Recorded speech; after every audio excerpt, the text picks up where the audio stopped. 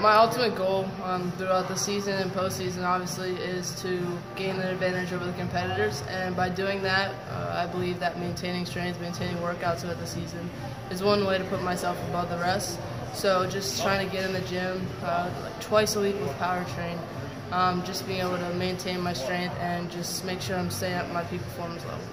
Has there been any girl that you've gone up against or played with in the past few years that can actually match you, that is as strong as you? I don't think so. I think maybe if they're posts, obviously they have that automatic advantage, but even I'm weighing up to maybe some of the post players, I don't know. So I'm probably around 165. I don't know if I'm supposed to say that, but it's whatever. But it's all muscle, so just being able to keep up with them while being able to stay in shape is definitely a balance that we're trying to get. Is it the strength that you pride yourself on a court? Is it speed? Is it quickness? I mean, what do you pride yourself most on? It's all of the above. I think it's just working on everything to maximize my athletic ability, because I think I'm pretty athletic already. It's just using that to enhance it in a way and just to round out everything. So, well, usually after this, I get done a little bit before 6, so I usually have time to go to the YMCA to shoot, get in 50 makes before school. From there, I go to school.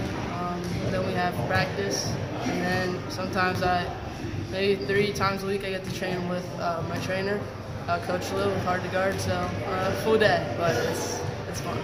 Well, it's more geared towards maintaining strength, so we're not really pushing my boundaries right now. It's more so just making sure I'm keeping up my peak performance level. So we're doing like pull-ups, push-ups, a lot of body weight stuff, squats with weights, a little bit of slight pushes here and there, and just cardio a little bit. So it's a little bit of everything, putting it all together and making sure I'm all good to go. Honestly, like we were just talking about it, he's looking forward to making me cry every day. So I'm excited for that. That's a different animal, definitely. It's a lot tougher, a lot more weight, a lot of pain, but it's fun. So that's where I'm definitely looking forward to getting better. But that's off season, so we'll focus on that when we get there.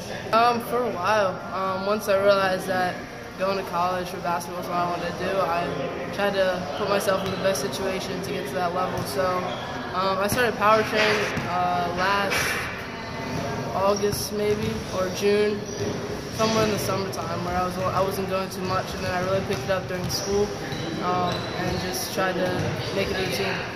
Yeah, well, I love it. Like, I love getting better. I love being up before everybody else. I just feel like it puts me at an advantage, and it makes you feel good throughout the day. So I love what I'm doing right now, and I do think that's what it takes to be at this level. To go to a Big Ten school, it's not going to be easy.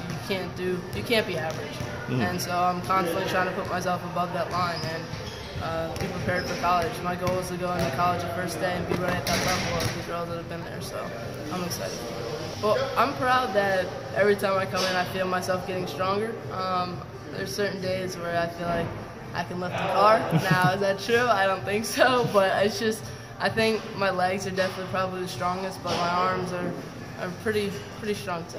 So, well, I hear stories about, like pro players and, all these girls that have reached the top level of what it takes. And I personally haven't encountered anyone that does what I do every morning, but I hear stories, that's what it takes. I see videos of people getting up, and it kind of puts you at another level, and if you're looking at that, like, that's something you admire and respect. So I kind of, I figured out what I wanted, and I figured I need to do whatever it takes to get to that level. So that's just kind of been my attitude ever since. The Bells was hands down the best decision I've ever made. I met so many lifelong friends, best friends through it.